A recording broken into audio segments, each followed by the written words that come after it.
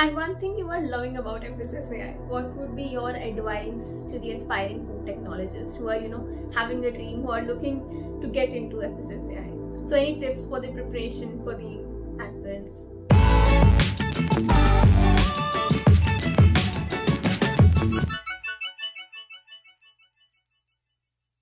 Hi everyone, hope you all are doing well. It gives us a great feeling to impart knowledge and guidance to you guys and grow bigger day by day as a family. And we wish to throw more light on the perspective of industry for which you all are getting prepared. Like every day we get a lot of questions like what does it feels like to work in an industry, how to take a step forward to, pursue your dreams of studying abroad, what does it takes to work in a government organization. So, to help you get more clarity on your future decisions and goals, Foodemy has come up with fyTalks, where you can directly hear from the experienced personnels, clear your doubts, get inspiration from them, and of course, get to know about their roller coaster ride in the area of food technology. So, assuming you all are really excited for it, let's begin. Today we have a very special guest with us, Ms. Sakshi Gaurkhede. She has done her B.Tech in Food Technology from Delhi University and M.Tech from NIFTEM in the area of food safety and quality management. And she is currently working as a technical officer in FSSAI. Hi, how are you, Sakshi? I am doing just fine, Avneet. Just not very comfortable with a formal session with you. But yes, let's go about it. That's really true.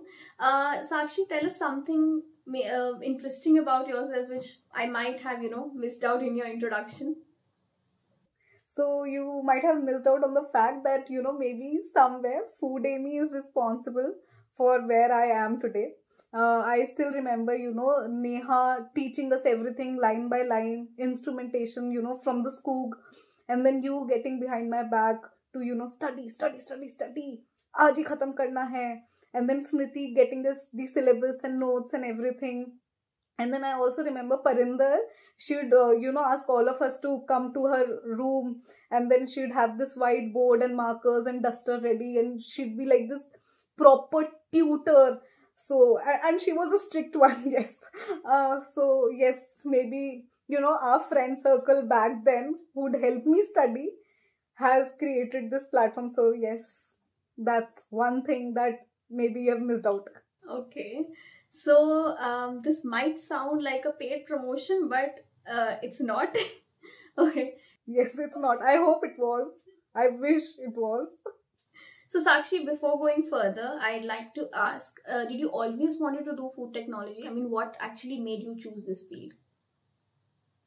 Okay, so food technology was never my first option. Honestly, it was not. I was actually preparing for MBBS. I did get into a few colleges, but those were not the colleges that I desired for. So, yes.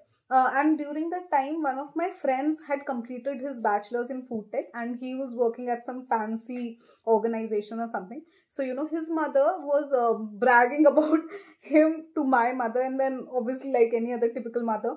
So she came to me and she was like, he's doing this B.Tech in food technology ka course, see what it is all about and everything. So that's when, my interest developed, and, I looked into the curriculum, and it was very interesting. It was very fascinating. I did look into it, and it was like, oh, all these big vessels and machineries, and it was related to food, of course. So that and then, by the time when we were done giving the NEET and everything, the cutoffs for Delhi University had also come in.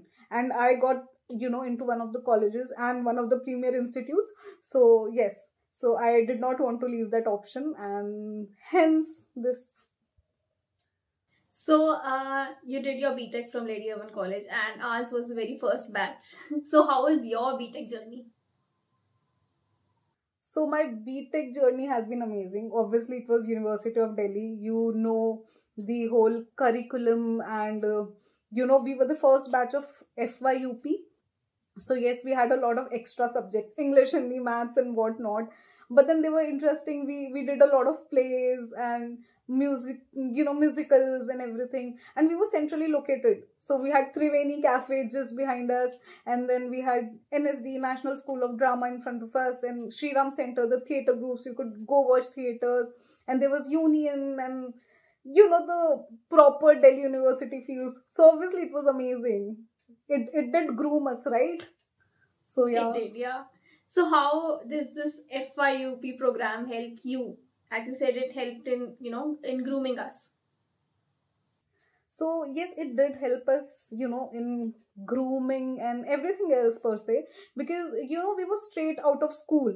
So from getting fed to feeding ourselves, and everything about Delhi University. Again, the FYUP batch, we had a lot of subjects which were not the part of curriculum earlier.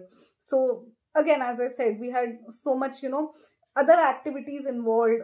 We had plays and dramatics, musicals, everything. We had so many presentations. We had so many presentations to give. So all that did help us, in making us what we are today. It did groom us for the initial steps. So Sakshi, after your B.Tech in Delhi University, you did your M.Tech from NIFTEM. So doing M.Tech and applying for it is a very big step, right? So what made you select particularly M.Tech in food safety and quality management, and that too from NIFTEM? Okay. So, during my bachelor's days only, I mean, during the end of it, I was pretty clear in my head that I am still not ready for the industry. I need some more feeding to go for the industry. So, back then for masters, NIFTEM was one really good option. Also, I was very clear with the fact that I did not want to go into research. Hence, not other premier institutes. I mean, I wanted to go to NIFTEM because they have this key, they make students industry oriented, right? So that is the reason I wanted to opt for NIFTEM. And then obviously it had to be through GATE, and then the preparations for GATE started, and then we scored pretty okay in GATE, and then we got there. And then food safety and quality management was something that I really wanted to be a part of. It was my first option. It was my preference per se, because in India, abhi bhi, there's a lot of work that has to go in food safety and quality management. The other subjects did not interest me as much as this particular field did. So yes, this. So as we all know that NIFTEM and Delhi University, if we see, are very different, have different environment, right? So how is your personal experience in NIFTEM different from Lady Urban? NIFTEM was totally different from Delhi University. We all know the Delhi University culture, right? And then when we went to NIFTEM, it was a cultural shock as well. And also, I did feel confined to boundaries at first, and there were not many extracurricular activities as compared to University of Delhi. But then again, we were in masters, right? So dheere dheere karke, I did feel okay, because we actually did not have the time for all these things. We missed out on the activities which were already planned for us, because we had so much to do, bit thesis, paperwork, industrial work, and everything. So yeah, it did not bother much in the later phases. But initially, when there was a switch, yes, it was a bit difficult. Sakshi, you also got a placement in NIFTEM, am I right? So yes. Could you tell us about that? Yes. So I was placed in Suruchi Spices Private Limited. Again, the placement was through NIFTEM only. I did sit for the company because it was basically based out in Nagpur. So my hometown is in Nagpur, though I have been born and brought up here. So I was, of this opinion that if not Delhi, then probably Nagpur, because I'd be in a protected environment. So yes, I did apply for Suruchi Spices, and I did clear the interview, and then I joined back then. So what was your role in Suruchi Spices? Okay, this is a funny story, okay? So I was offered the position of research and development executive. But then when I went there, I was asked to conduct BRC audit for one of their units, which was into, manufacturing of pickles, ketchups, and sauces. So taking a BRC certification for such units is not easy, because there's a lot of liquid processing that takes place. You can imagine ketchups and pickles being processed in a unit and taking BRC audit for it. It was one difficult task, but then I was asked to do so. So I took that, and then I was also asked to get involved in business development. So I got involved in business development as well. And likewise, a lot of activities were also happening simultaneously, be it branding or promotional activities or marketing. So I was very lucky because the owners got me involved in all these activities. So I really got a holistic approach because it gave me a bird eye view of the industry. So that ways. So that was, I guess, a great learning experience for you where you touched all the departments, right?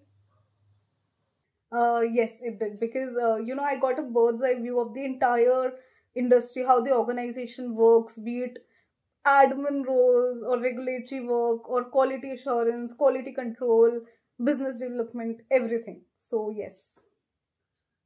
So Sakshi, you made a shift from private sector to government sector, and we all know, the working environment are completely different. So how was this transition?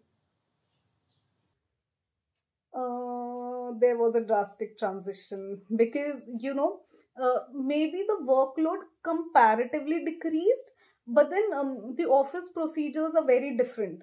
So we're still learning. We have continuous trainings, so we have this trainings for filing system, office procedures and everything. So we're still learning. It is more of file work as compared to how it used to be in the private sector, wherein work would be done via mail, keeping bosses in CC and everything. But it doesn't happen this way here. Everything goes through a procedure, a file. And it's very difficult when people say ki sarkari kaam is slow. Sarkari kaam is not slow. We know how much efforts we have to put in daily and everything. It's just that everything has to go through a procedure. We do not have this option of shortcuts because we are answerable to the public. We are answerable to the public. So we do not have this option of skipping things or omitting some things. It has to go through a procedure. So it does take time, but it's we every one of us is putting in efforts. Yeah. So now you're working in a government organization. So what is the one thing you miss about working in the private firm? Again, the fact that especially talking about me, I had so many multiple things to do. The kind of person that I am and the kind of work that I enjoy, I like keeping my hands at different things at the same time. But here it is quite different, as in we have one work which we stick to. I mean, there are multiple works, but not as multidisciplinary as it was in the previous sector. So that ways it is different. So Sakshi, you are a technical officer at FSSAI. So tell us about your duties and responsibilities. So currently I am posted in the Science and Standards Division at the headquarters, and I am looking after product approvals for the non-specified products. And before this, I was posted in the Quality Assurance Division. So Quality Assurance Division, there are two divisions in Quality Assurance. I was in Quality Assurance Division second, which means I was looking after strengthening and upgradation of state food labs in India. So that is it.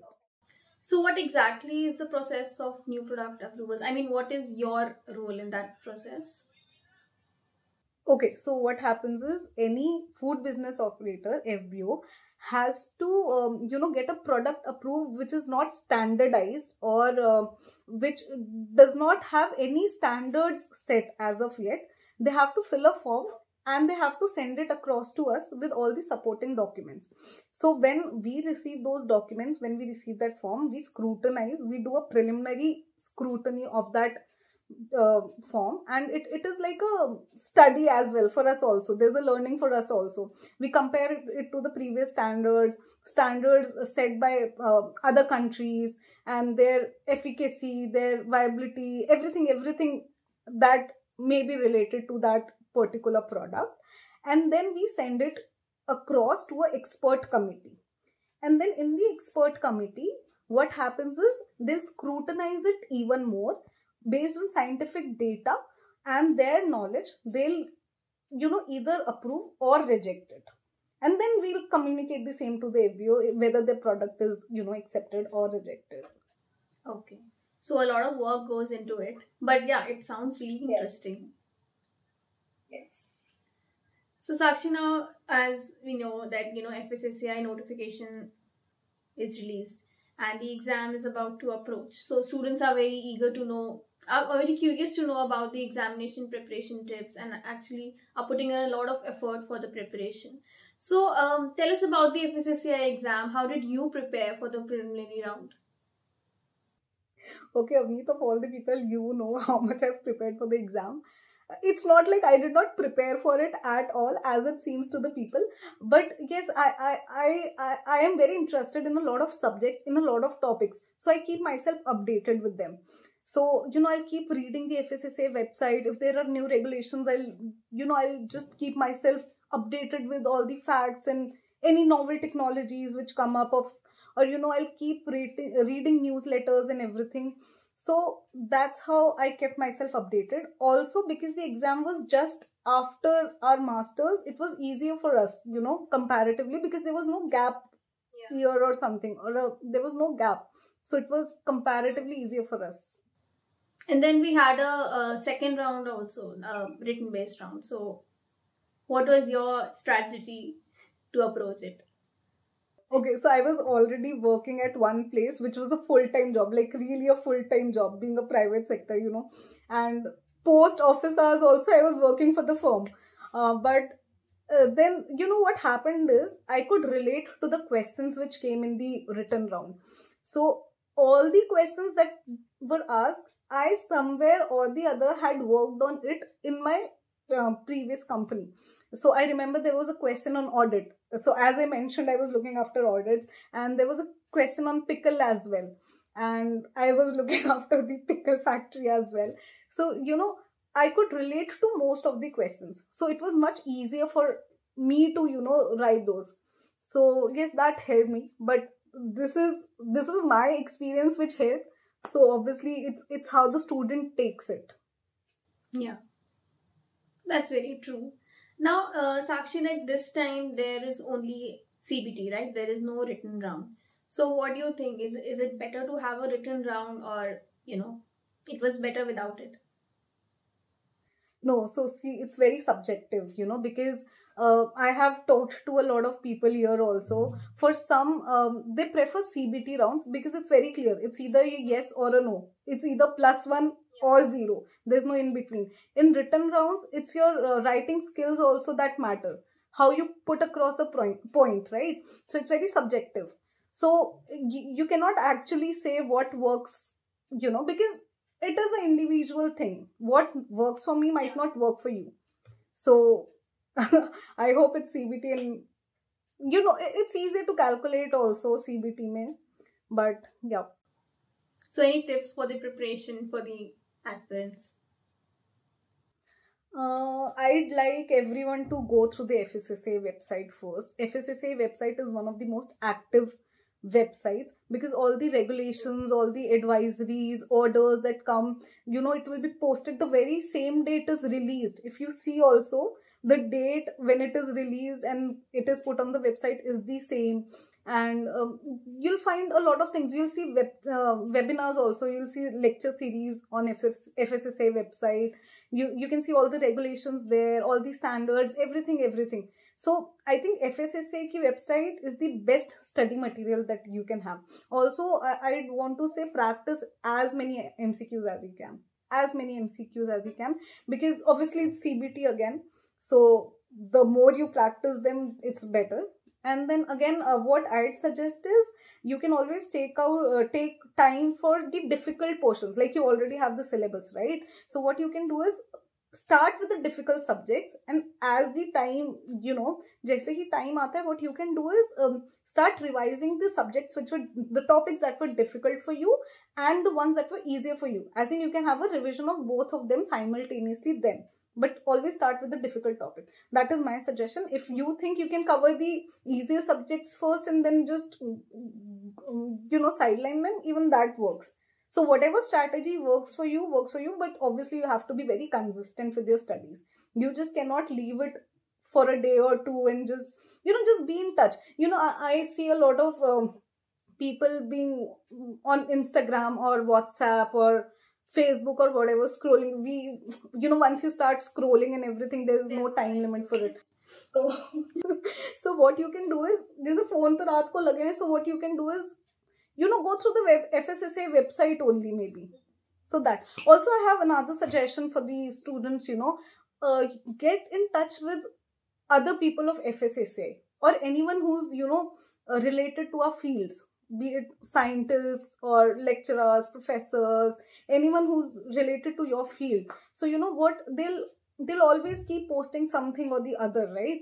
So you can take some things from there as well. So form a network. Yeah. Networking is very important, very, very important. So that is one thing that you can do. Because I know a lot of people in FSSAI also. There's Salman, there's Abhinay, who are technical officers, and they keep posting something or the other related to FSSAI or tips and tricks to clear these exams and everything. So this might help them. So it's always better if you start networking. Instead of, spending time on Facebook and Insta, just for a few months, maybe they can spend some time on LinkedIn. So any specific study material, if you want to suggest it to students? No, majorly this, you can refer to any books. Maybe you can start with Sanjeev Kumar Sharma for MCQs. And then you can, I think during our time, the paper was comparatively, I don't know, I cannot even compare. How do I compare? Because it was the first time, right? But then the exam was not as difficult. If you just get the hang of the basics of food technology, I think even that would work. But then you should be very thorough with it. And FSSAI website, of course. Okay. So I think that would surely help the candidates, because that was a very good, piece of advice for all. So Sakshi, we had a really serious talk here, right? So to break the seriousness of the room, let's do a rapid fire. So I'll ask you questions and you reply whatever comes to your mind hearing to it. Okay. One thing you miss about DU? Everything. Everything is that one word. Be it going to SRC, and then going to Satya Niketan, GTV Nagar, and then just to, go out and watch plays. Everything. Union, everything was fun. Fests. The list is endless when it comes to Delhi University, right? And one thing you miss about NIFTEM? Oh, the night outs. I hope none of the faculty members are watching this, but the night outs. And one thing you are loving about FSSAI? The sense of responsibility. You know that you're contributing towards a cause, towards society. So the very fact is in itself sufficient to make you work there.